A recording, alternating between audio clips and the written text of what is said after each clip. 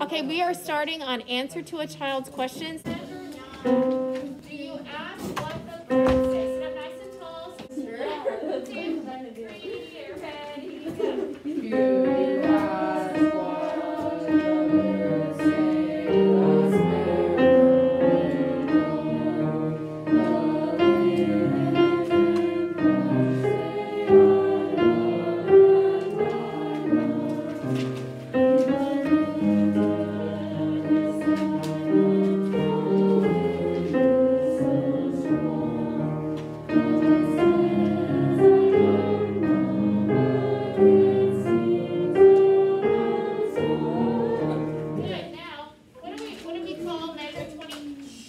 the measures 25 through 40. Does anybody remember? The chorus.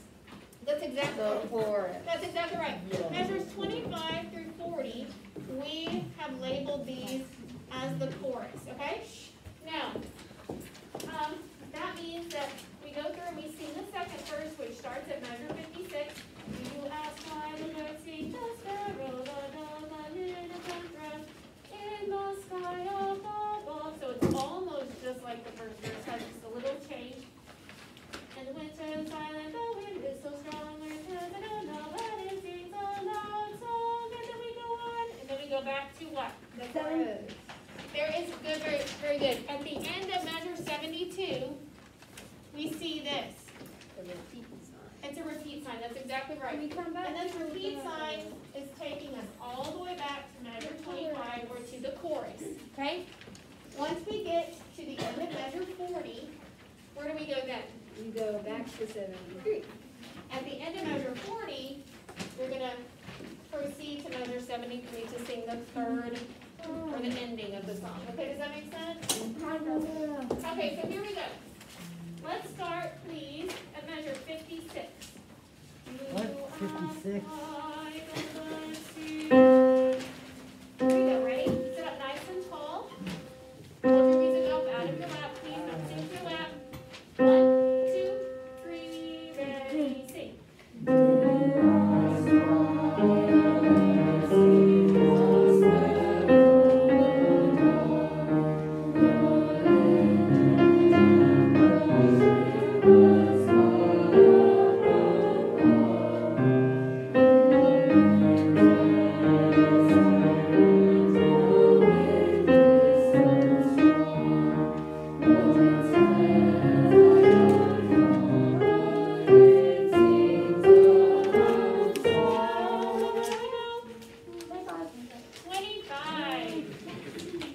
I know you already know.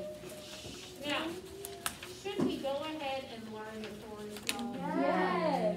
I agree. Now, here's the thing. Your part is a harmony part. However, it is a beautiful harmony part that sounds like the melody. It could totally be the melody. Okay? So, and it's really important, this harmony part that you have, the alto part, because it is not, the song's not nearly as interesting without this harmony part in it. It just makes the song, okay?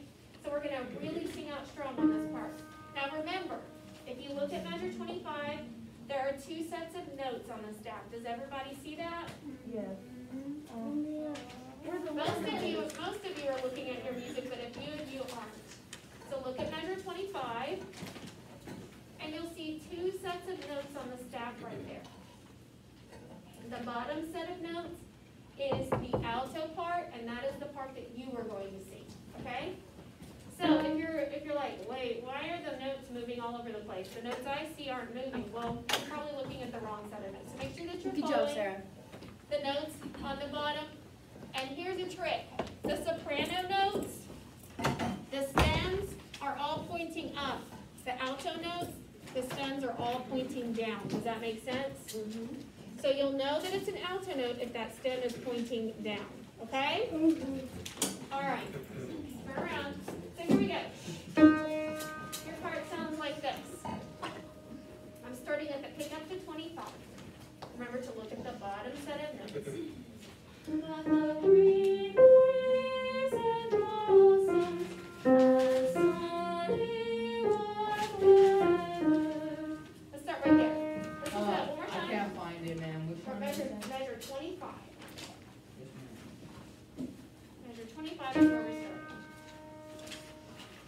now, Gabriel? Yeah. Okay, here we go. Listen to it one more time. It sounds like this.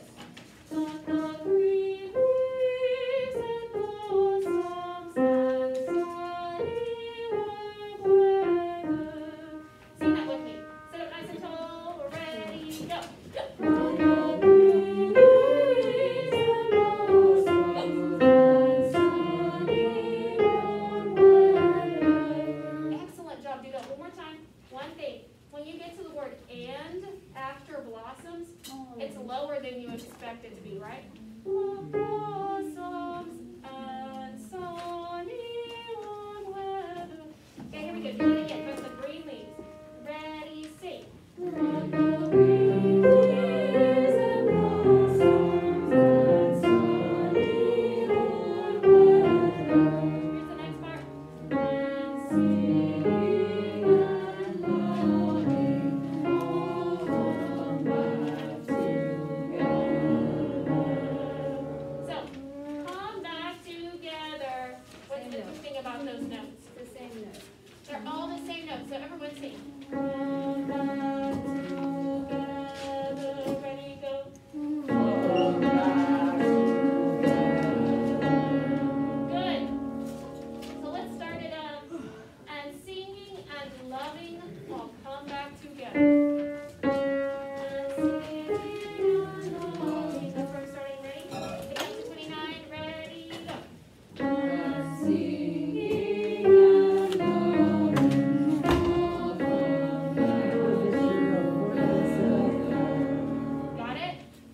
Yes? Okay, so start at 25. But the green leaves. Ready? 1, 2, 3, ready, sing. But the green leaves and blossoms and sunny warm weather and singing and loving all come back together. Now we have similar notes, just new words. So listen to this part. But the Lord is a brimful of gladness and love. The green fields belong the blue sky above. Got it? Yeah. Sing that with me. Big little bar. Sit up nice and tall. Here we go. But the Lord is a brimful of gladness and love. The green fields belong the blue sky. So do you see that symbol in front of the note right there? Yeah. It's this. And a flat. Yeah. What is that? That's a natural. Oh, very good. It's a natural sign. But why is it there? Why not? Because it means a different element. Sarah? It's because if you see how many flats are in the song, it's saying it's not a flat for the rest of the measure until the flat sign comes back. Very good. So what Sarah's talking about, everybody look at the beginning of measure 39. At the beginning of measure 39, you see that there's a key signature written there, okay? And it's a different key signature than you're accustomed to seeing because it has 4 flats in it. That this tells me that I'm in the key of A flat, okay? And as part of A flat, do you see this right here? What note or what line of the staff is that? Let's name our lines. E, G, B, D. So it's telling me that I have a B flat, an E flat, an A flat, and a D flat in the key signature. That means every time I play those notes on the piano, I have to play the flattened version of those notes, okay? So every time we sing a D, it's a D flat in this key signature, okay? But in measure 39, the composer put a natural sign in front of it to cancel out that flat in the key signature. Oh. So now we're, instead of singing D flat, we're gonna sing D natural, which is regular D. Does that make sense? Okay? So that natural is there to cancel the flat out that occurs in the key signature. And then when we get to measure 40, you'll see we have what? We have a flat again right here. Because this good for one measure. It's kind of like, how many of you ever played Super Mario Brothers? Yeah. Okay, you know how you'll get one of those stars and you're invincible, right? It's like, and you can run around and nothing can hurt I'll be there in you. a second. But it only lasts for so long, right? And then you're not invincible anymore. A natural is like that. It knocks out all the flats or sharps for that note, but only for one measure. And after that, it goes back to normal, to the key signature. Does that make sense? Okay, so, let's look at measure, we got to measure 37, the green fields below her. The green field below her. Here we go. So that makes it tall. 5 to 7 word. Ready, go.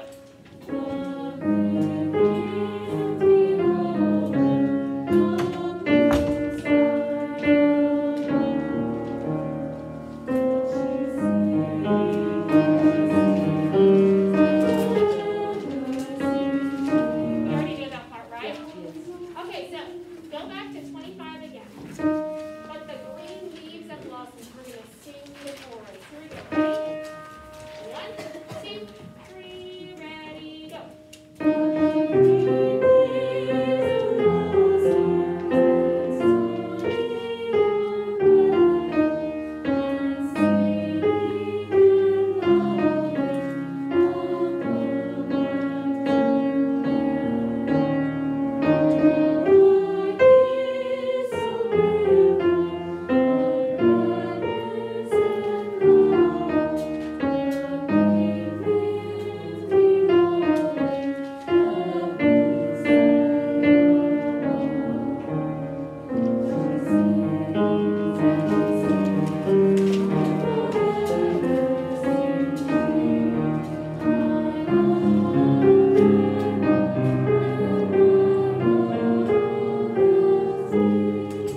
Okay, now when we get to love, I want you to sing it like this. Love. We talked about this already? Okay? Make sure that love is like that. And sing is not like this. Sing. It's Sing. sing.